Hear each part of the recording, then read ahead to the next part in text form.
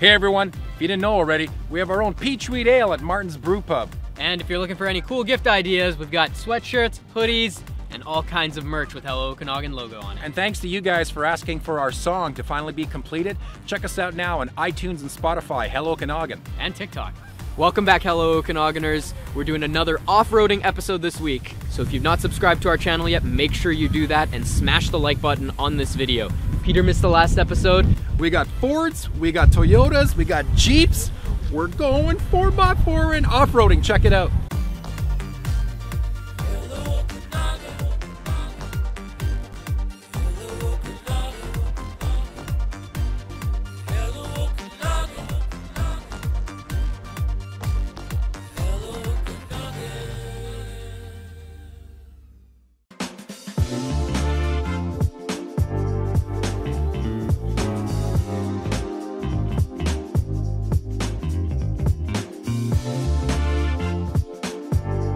Hey everyone, I'm in the back of a Humvee, an H2, with Mike, who's with the Four Wheel Drive Association of BC. Mike, thank you for driving us around.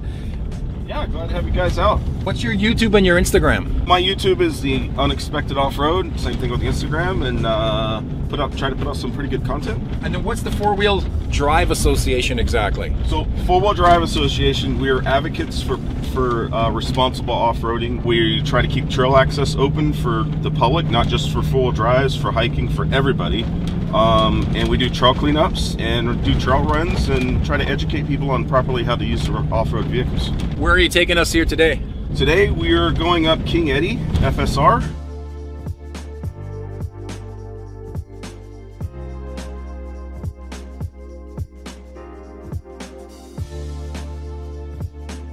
Hey Mike, the roads sometimes are wide, sometimes they're narrow. What's the road rules if someone's coming up or going down? So if you're on a single track road and a guy is coming down at you, that guy has the right of way that's coming down the hill at you, just to be on the safe side. You guys just got to get off to the side of the road for the guy.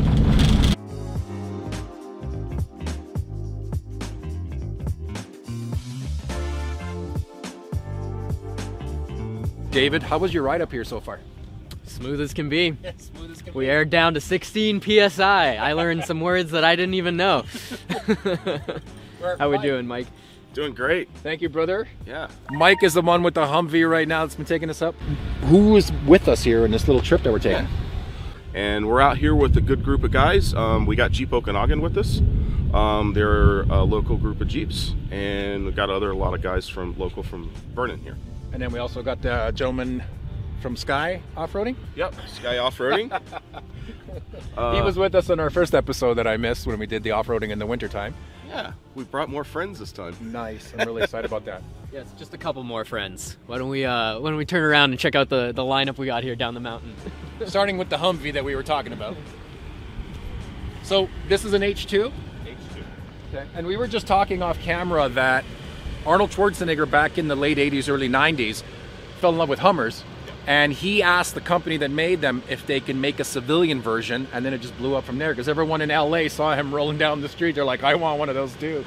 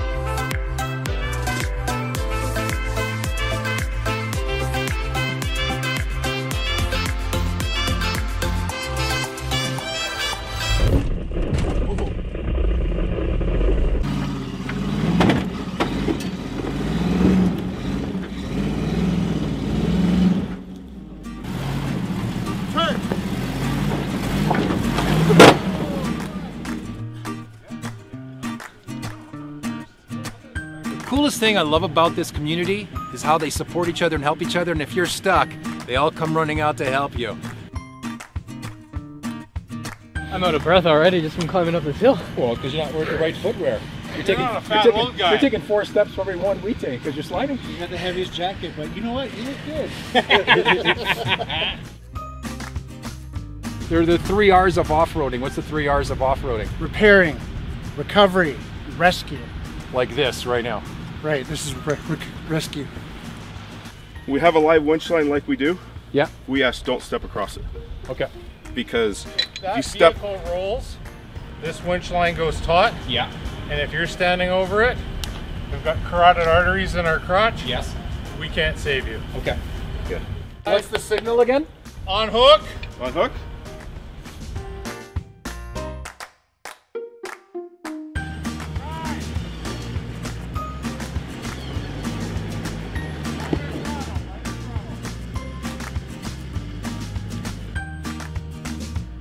It's probably your that kept him from going up the hill. If anything, I gave more traction.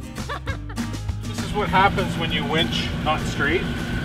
All the rope binds up on one side, so we have to pull this off and re-spool this. But because this winch rope is shorter than normal, Yeah.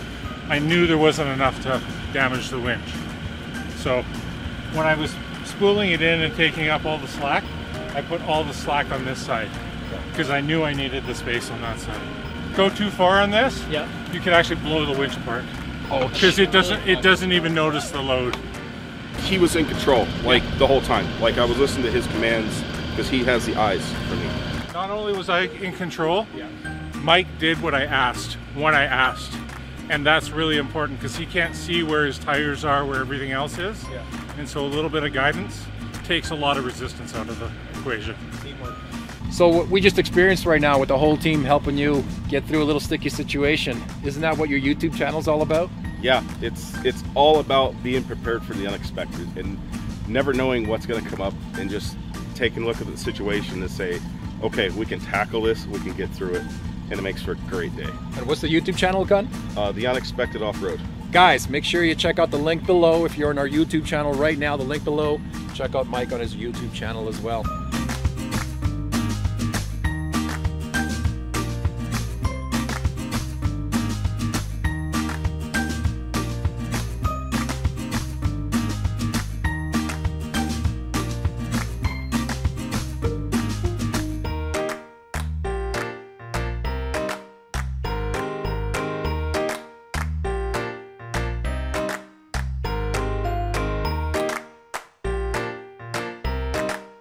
So there was one bad that showed us the way around. I was leading the crew, and it was Jade in her Jeep. How you doing, Jade? Good, how are you? Good. So you're part of the Jeep Okanagan Club. I am. But somebody secretly told me that you're part of a special club as well. What is the other one called?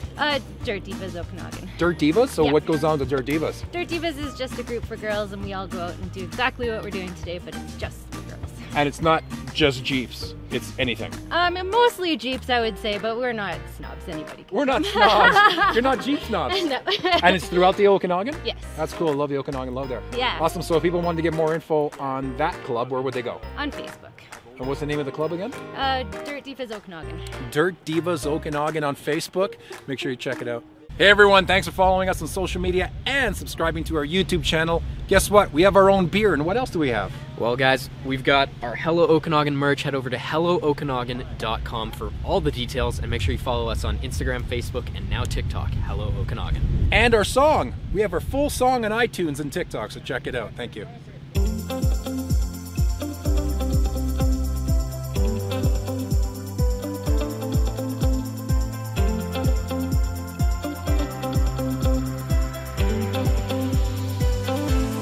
Hey Mike, so do you suggest that if you're going to go off-roading, everyone should have a radio for security, for emergencies, anything like that? Yeah, I would strongly suggest everybody to have a radio, not only for communicating between the trucks, but also the resource channels for this road. So if there's a logging truck that's coming down the road at you, you want to know that that guy is coming at you and you're not going to get in a terrible accident with him. You know, if something did terribly happen, you want to be able to radio somebody to get help, you know, if you needed emergency services or something like that, or you broke down, either way, right?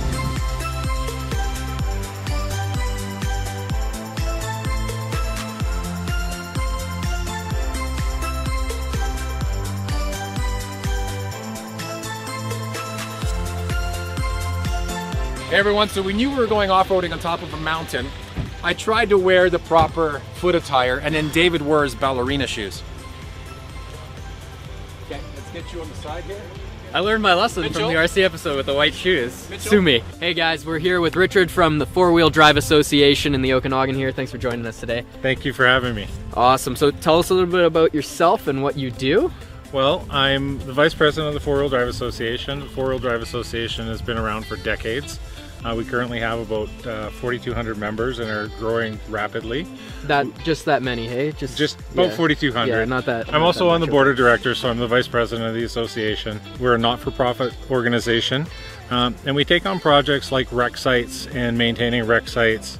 We do a lot of volunteer work throughout the province, maintaining many different sites throughout the province, where rec sites and trails no longer has the ability to look after them. So we take them on with partnership agreements with rec sites and trails and go in and start maintaining some of these sites. Some of these sites would be closed without the volunteers from the association because it takes hundreds and hundreds of hours to maintain all these different locations. I'm a novice and I want to get into one of these clubs, and I live either in the south or central, wherever I live. Is there a Facebook group that someone can go on to kind of figure out what's going on in their neighborhood? So the Four Wheel Drive Association of BC has a Facebook page. Okay. But we also have many other sub pages. And they also have segregated ones where it's like just the Jeep guys or maybe just the Toyota guys or whatever it might be, I'm assuming. Yes, that as well. And it's a little harder to find those associations. Do a Google search on Facebook and check out, Toyota 4x4. And you'll get a lot of different information back, and you'll be able to find a club in your area. And as far as gear, I heard you're the man to talk to about getting gear maybe, or you know where you can set people to? I do know something about gear. I also have my own company, which is Freedom Recovery Gear. So I manufacture and distribute Canadian-made winch ropes and straps and things like that. And where do people go to find that? What's the website? FreedomRecoveryGear.com. That's FreedomRecoveryGear.com. Click the link below.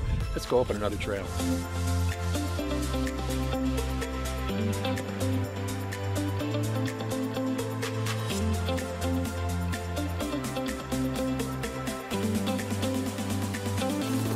Hey everyone, we made another pit stop so we can chat with Brad from the Jeep Okanagan Club. Brad, thanks for bringing us down here.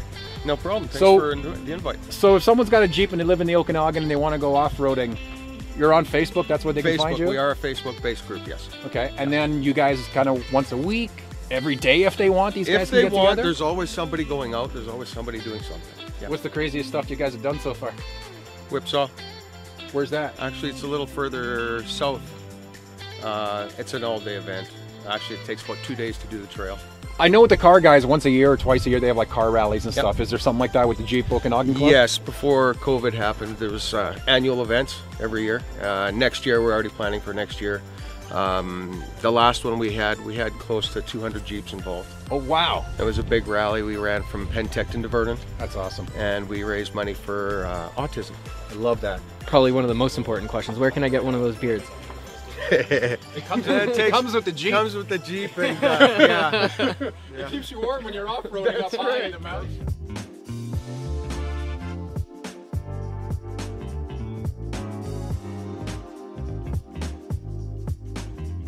So, Skylar, tell us a little bit about the car you got here. This thing goes anywhere, eh? She'll go anywhere. Put her. It's a '98 Jeep Cherokee on a 6.5-inch lift. It's got 33s on it. It's got a glass pack. Other than that, she's stock. That's awesome, man. So one of the things I realized while we were up here so far is, doesn't matter the type of vehicle, it's the driver. You got to know how to do this. How to like wall climb, how to go through certain big holes and all that kind of stuff. Go over logs that we've been doing.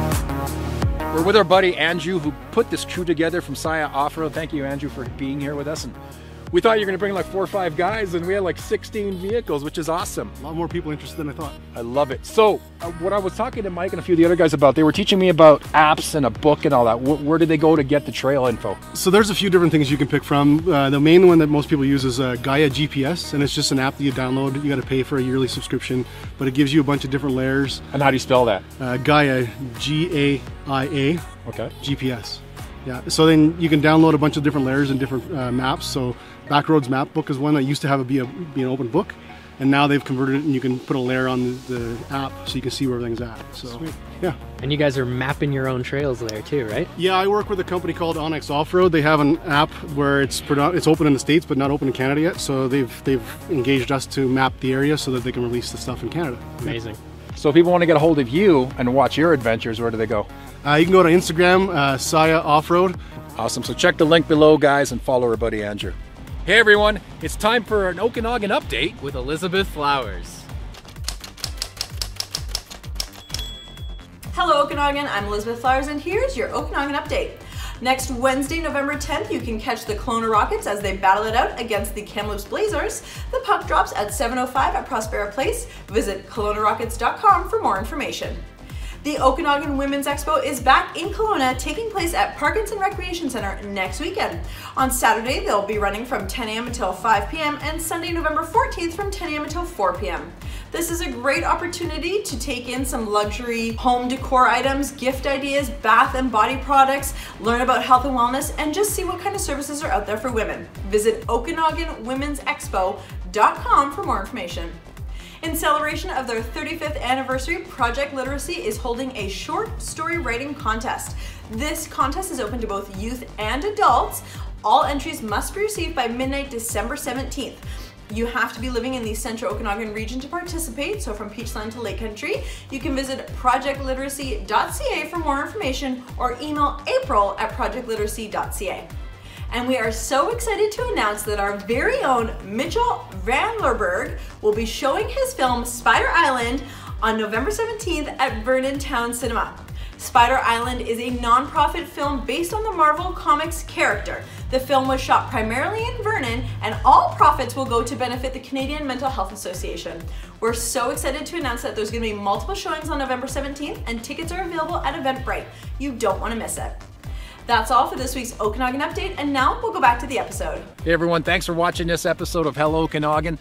Look at the view. First of all, this is why I moved here, but thanks to the team of all the off-roaders that brought us up here, they're the only ones that get a chance to see this, unless you're a bird, I guess. And now us too. Absolutely speechless, guys. Thanks for watching this episode of Hello Okanagan. We'll definitely see you next time.